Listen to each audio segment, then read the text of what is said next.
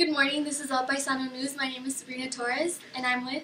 I'm Rodolfo Antonio Juarez Pinedo. We have a lot of news to cover today, and first we're going to go ahead and cover the scene of the railroad construction with Ignacio. Ignacio, what's going on the scene? This is Ignacio Cervantes reporting for Paisano News. When we think about California, we think about the most beautiful weather, we think about the most diverse people, but do we think about the most dangerous railroad tracks? That's what the California Public Utilities Commission deemed this Santa Fe Springs Railroad crossing on Marquardt and Rosecrans. While on site and within a span of 40 minutes, we witnessed 3 separate trains pass the intersection at high speed just yards away. To create a safer environment and enhance transit routes, the construction of an elevated overpass will make way for the current dangerous connection. The most dangerous railroad crossing in California is traversed by 110 freight and passenger trains and more than 52,000 vehicles daily. The California High-Speed Rail Authority and the Los Angeles County Metropolitan Transportation Authority have teamed up to jointly fund the project. Chief Executive of the California High-Speed Rail Authority told Progressive Railroad magazine that the investment will heavily accommodate a future high-speed rail service in Southern California. This $155 million project is slated to start construction in 2021 with expected completion in 2023. Signing off for Paisano, Ignacio Cervantes. Sounds like those railroad workers are on the right track. Thank you for covering that story, Ignacio. And now we're going to head over to Anthony and Autumn, who are at the Pride event here on campus. Thanks, guys. I'm here at Rio Hondo's Pride event. The ASRHC Cultural Diversity Club held Rio Hondo College's very own Pride event this past week. The event was a way to learn more about LGBTQ issues, advocacy work, and how to be an ally to the LGBTQ community. Hey guys, I'm here with Julio from Vienna Star. I just want to know what do you guys do with Vienna Star for people of color and the LGBTQ? Well, we bring a lot of information forward. We have also support groups that deal with people that are living with HIV, people that are thinking of doing a transition.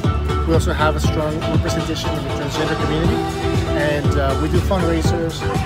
But basically, we try just to be out there in the community of color.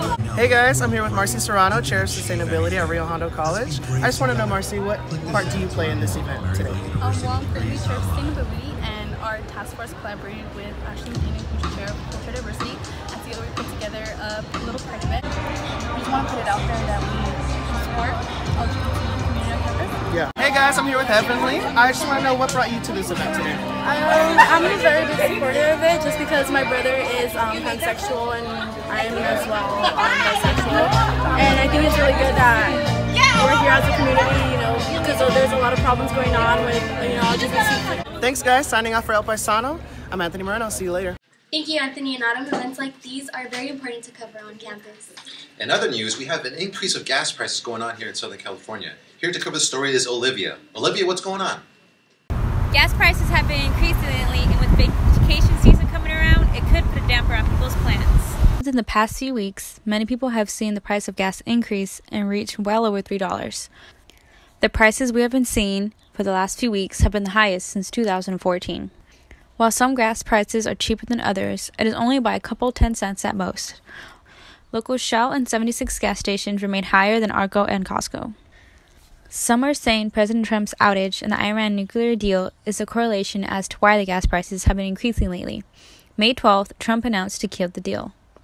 Sociology instructor at Rio Hondo College, Brian Bootlag, shared his thoughts on the matter.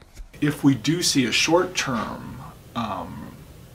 change or shift in gas prices, that will be more likely due to a reaction to the way in which this deal has been sort of laid out or presented, rather than for us to know exactly what the removal of the deal will actually do. Gas prices are reaching a high people have not seen in years, but experts at the Oil Price Information Service claims once the price hit its peak, it can only go down from there, which is promising news to all.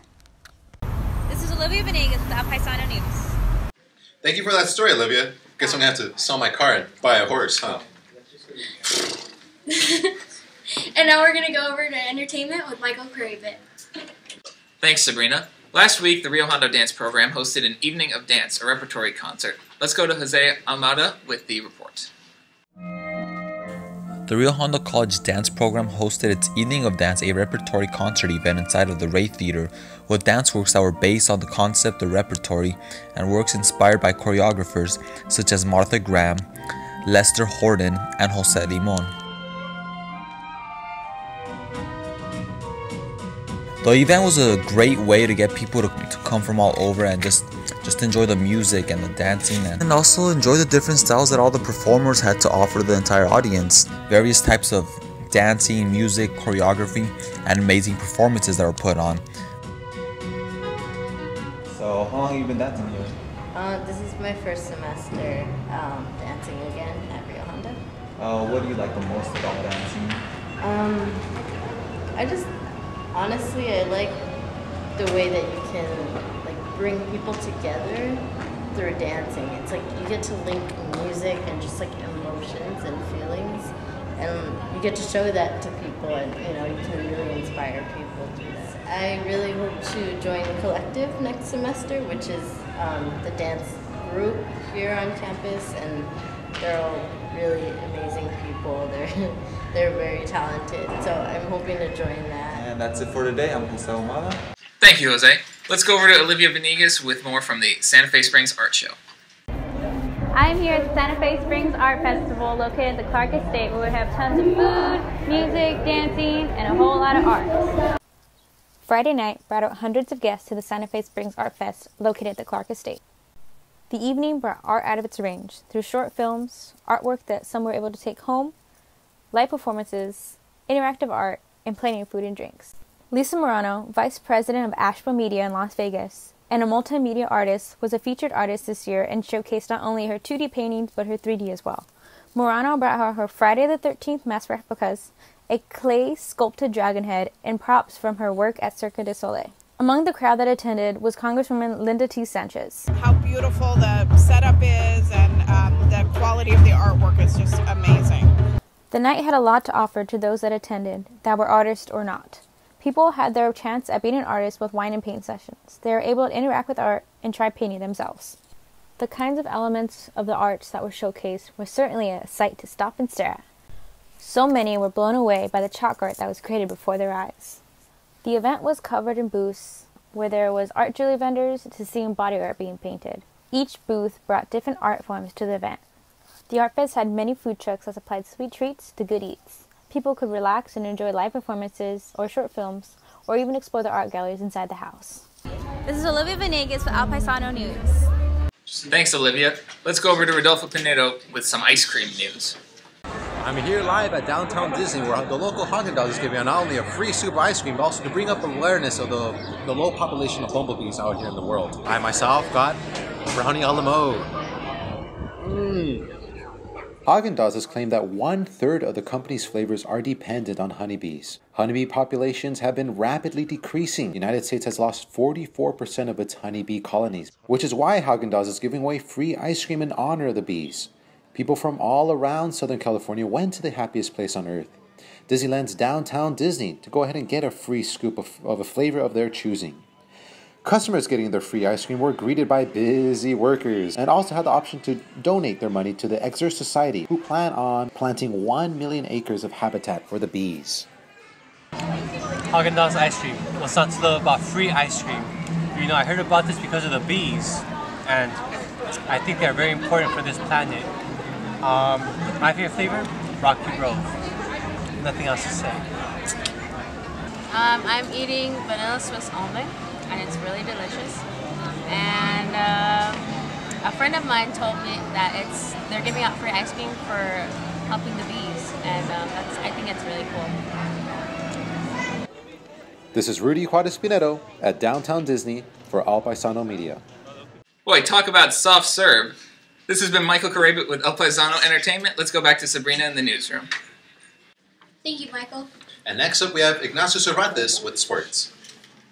Ignacio Cervantes coming to you from Bank of California Stadium for El Paisano Sports. New York City FC travels west to face LAFC in the first clash at Bank of the California Stadium. It's East versus West. It's Carlos Vela versus David Villa. where New York City and LAFC drew to 2-2 tie. Carlos Vela looked to put LAFC ahead for good early in the second half, up until Ismail Tajir Shradi came in as a second half substitute and equalized for New York City FC to share a bit of the spoils. It was action-packed, had everything, tackles, there was penalties, there was goals, and LAFC remains undefeated. Signing off for El Paisano Sports, Ignacio Cervantes.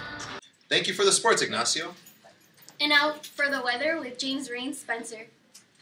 This is James Rain Spencer with your forecast for this week. Monday we're going to start off cool at a nice 72, so remember to bring your jacket. Then Tuesday we're going to work it up to about 74 degrees. And Wednesday we're also going to be at a nice 74 degrees, so maybe you'll be able to take that jacket off. Thursday we're going to work it back down to 72, so remember to wear that cardigan. Then Friday we're going to work it up to a nice 73 degrees, so make sure to take off that shirt, head to the beach, and enjoy your Friday. This has been James Rains with El Paisano News.